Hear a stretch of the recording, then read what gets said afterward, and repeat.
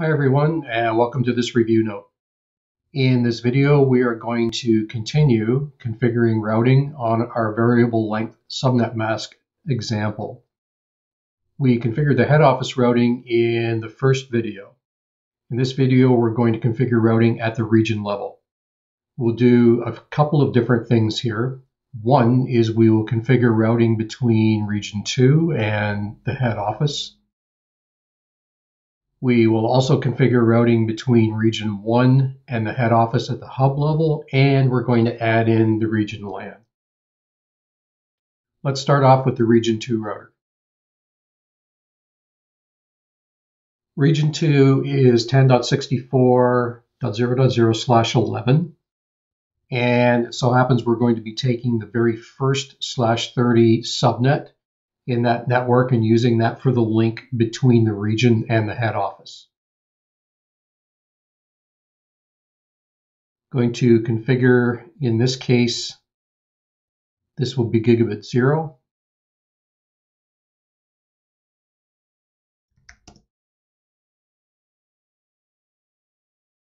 And we'll configure the IP address and then enable that network interface.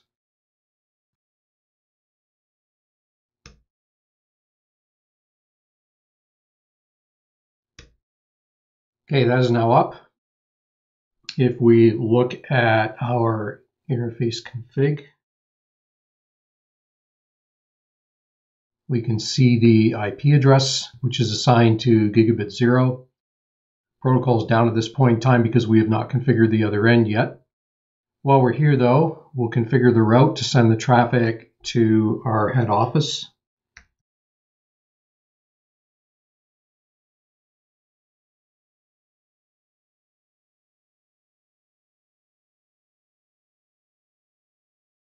What we need to say with this route is that we're going to send all corporate traffic that we do not know about within our region. So 10.0.0.0/8 up to the head office hub router.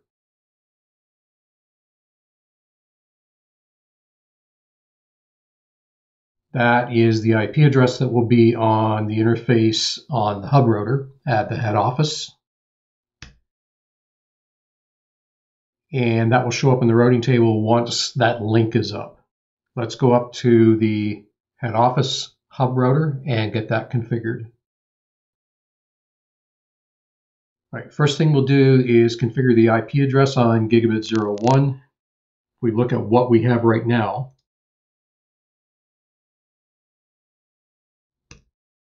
we've only got the IP address configured from the previous video on interface gigabit 2 that goes to the head office LAN router.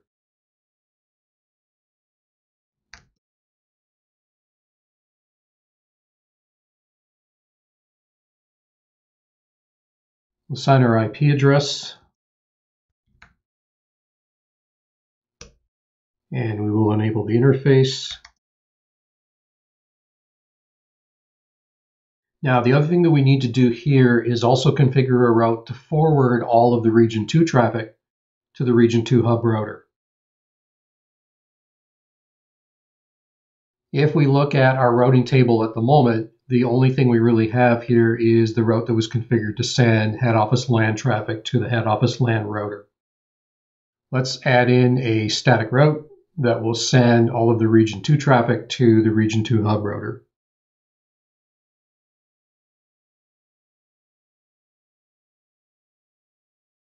The network that we need to target is 10.64.0.0/11.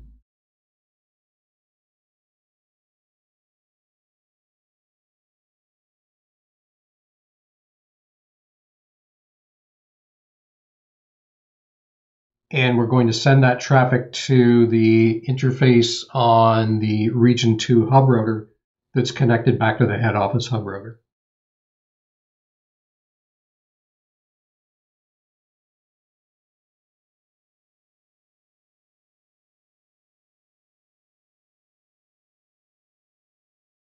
Now we'll take another look at our routing table. And we can see our route to 10.64.0.0/11 is being forwarded down to our region hub. That's all we have to do to configure traffic to flow between a region and our head office. Now, while we're at the head office hub, what we'll do is set up the IP address and also the route in order to send traffic out to the region 1 hub router. We start by looking at the way IP is configured at the moment.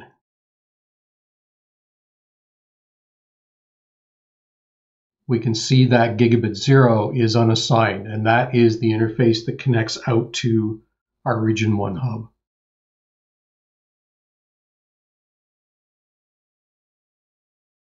We'll go into that interface, assign an IP address. In this case, region 1 is 10.32.0.0/11.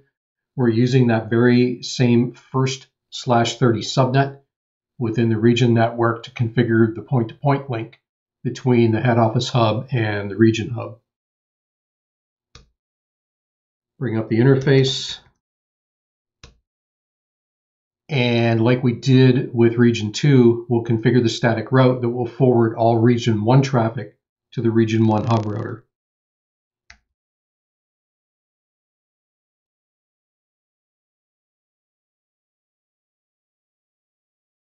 So the destination network is going to be 10.32.0.0/11.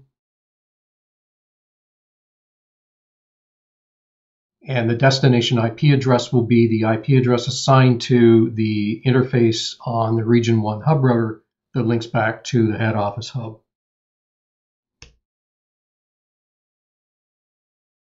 And once we finish configuring that interface on the region 1 hub router and bringing that interface up, then that route will activate and be visible in the routing table. Let's go over to our region 1 hub and we'll configure that up. Okay, here we are on the region 1 hub router. First thing we'll do is configure up that gigabit 0 interface.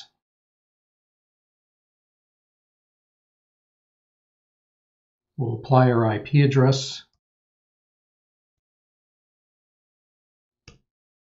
And we will enable the interface. Excellent. That is now up. Going to add the route to forward all of our corporate traffic that is not part of the region back to the head office router.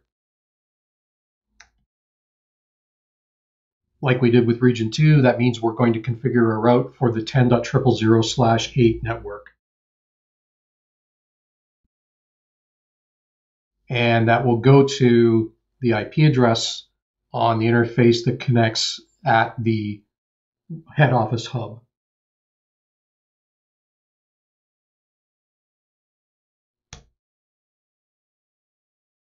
And now we should be able to see our IP addresses configured.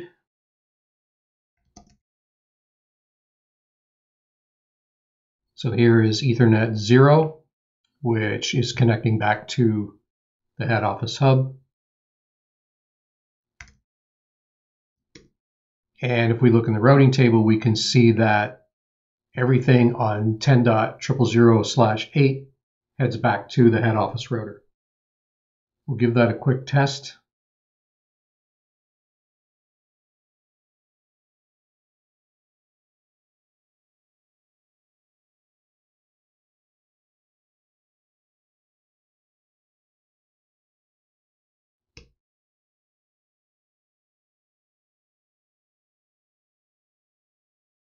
And we can see that we have successful communications with the interface on the head office LAN router. So that tells us that routing on our regional hub router, along with routing on the head office hub router, is working the way that we want it to. The other thing that we need to do on this router is configure communications up to our regional LAN. We take a quick look at this connection. We can see that this is on the gigabit 2 interface. In this particular case, we're using the second 30 network on the regional network to communicate point-to-point with the regional LAN router.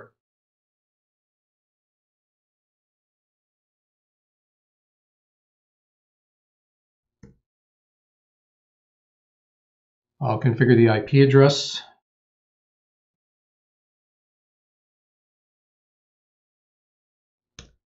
And we'll enable the interface.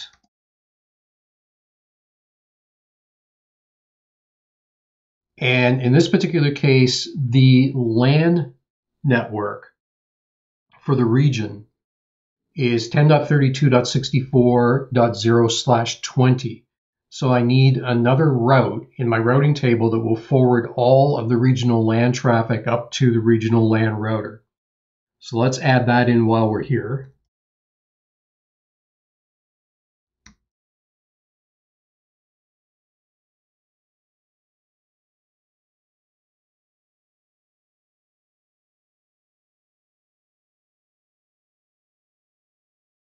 There is our /20 network, 10.32.64.0, and that is going to go to the IP address on the interface on the region LAN router that connects back to the region hub router.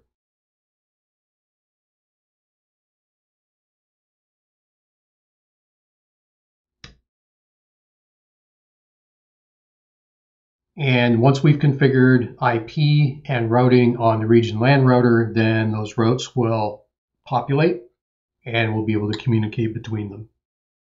For now, let's go over to the region 1 LAN router and get that configured.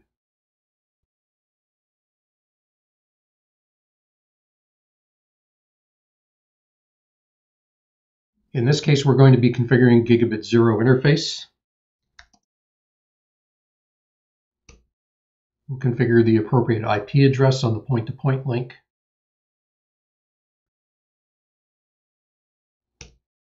And we will enable the interface.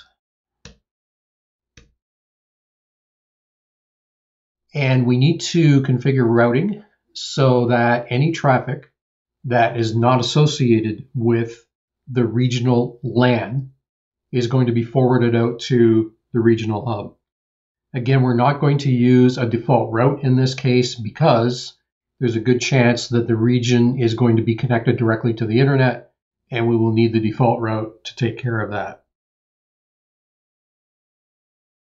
As you're probably gathering by now, in order to forward all corporate traffic out that is not part of our specific area on the network, we configure a route for 10.0.0.8.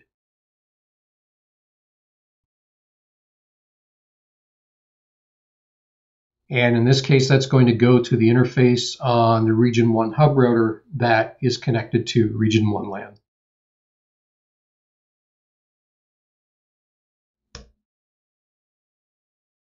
And if we look at IP configuration and route configuration, we should be all good.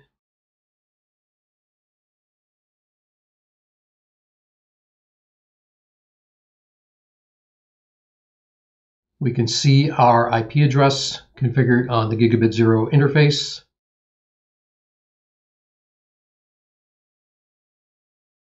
And we can see our static route to 10.0.0/8 heading out to the regional hub router. Give this a quick test.